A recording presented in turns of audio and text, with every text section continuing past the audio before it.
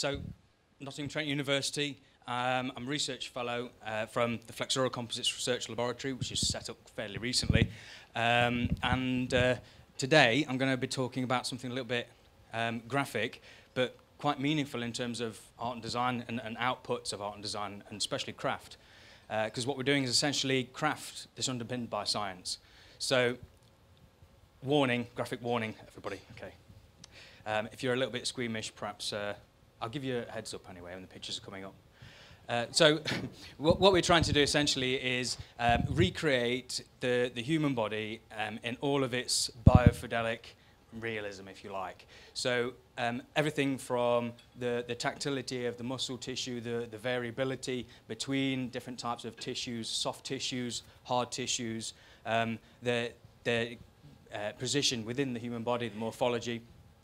But more interestingly is what these outputs mean in an actual sense of an output. So essentially what we're trying to do is replace human cadavers and animal substitutes or surrogates with realistic experience for the surgeons. So part of that essentially entails lots of different things, but the most essential part of it really is looking at the CT data. So everyone knows what a CT or an MRI image is. We take that imagery and we reconstruct it digitally using software, different types of processing techniques that I can't really go into. But essentially, once we've got that digital image segmented, cleaned up, we're able to then 3D print that image and then use tooling and manufacturing processes to sort of expand that.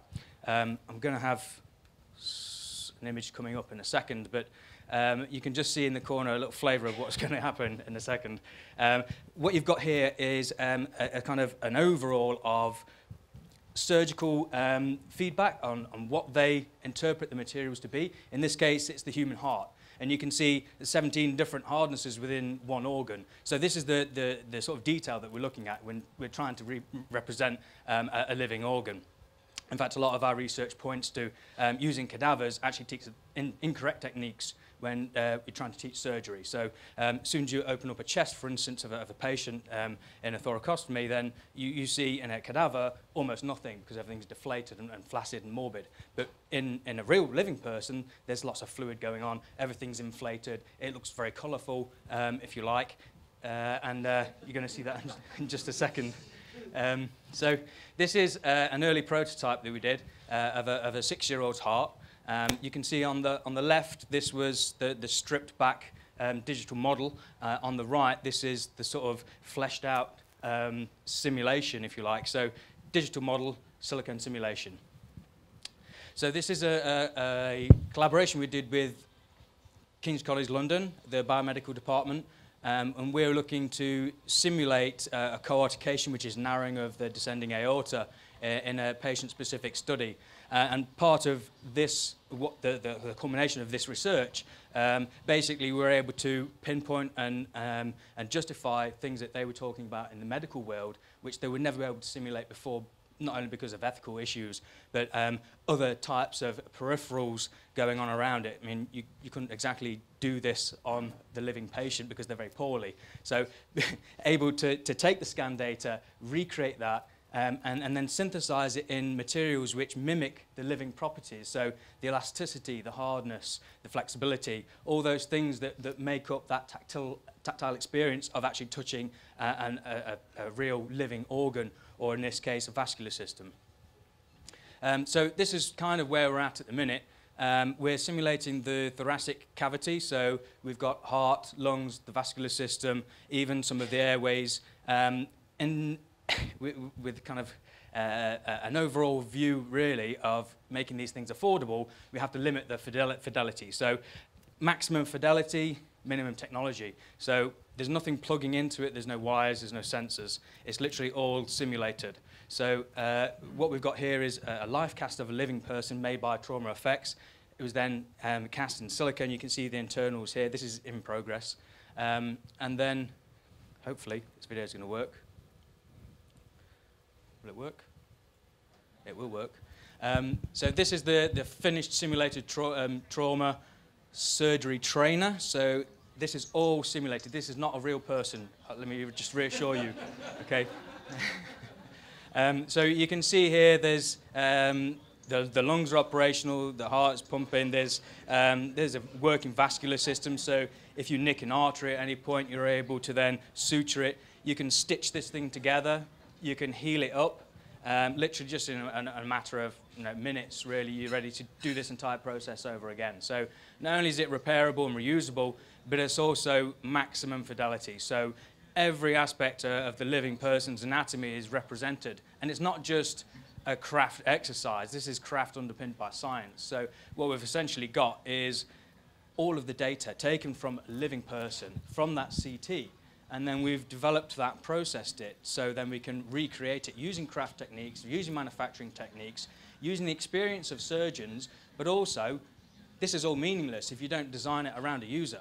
So right from the very beginning, our main focus was asking the user what is possible, what would you like, what is usable, and how we can actually make this thing even more real. How can we expand this to become a fully simulated body, which you literally can stick in 2 suitcases, take around wherever you want to.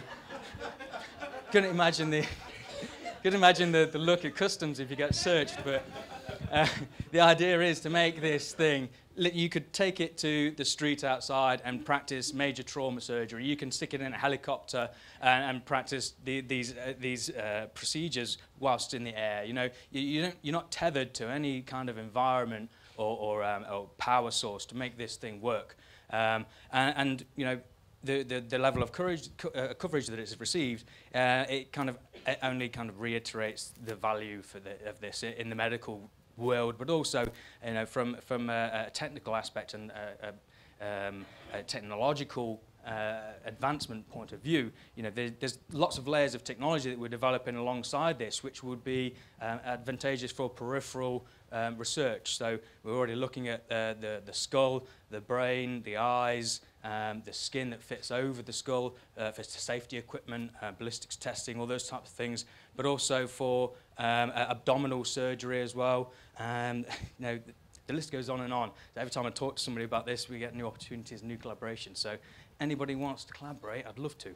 But so come and find your flyer at the front here. You can see there's a thing here. But what I'd like to do really is show you the actual things, if that's okay. Now, if any of you are hang on, I'm going to put this mic down. So this is the lungs. And these are inflatables. You saw on the model, these are inflatable. These are taken from scan data. They're strangely cold and slimy, actually.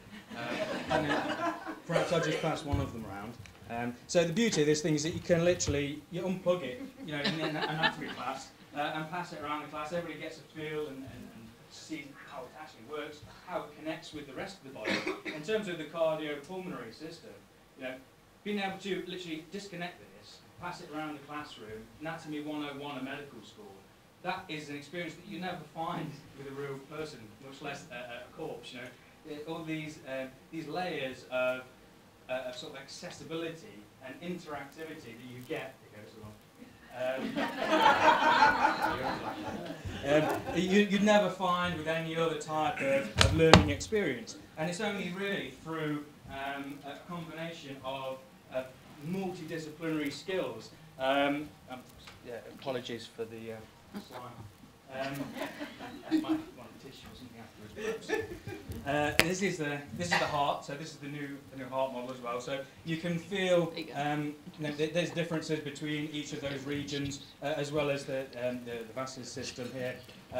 But the essential process is the same. It's broad and overarching across different disciplines, like I say, right from interpreting CT data, dissecting the imagery, segmentation, cleaning it up, 3D printing it, manufacturing the tooling, material science side of things, even just gathering the data together was a task in itself.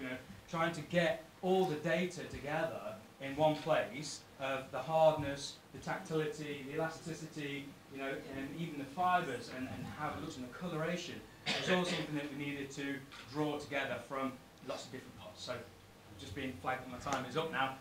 Thank you very much.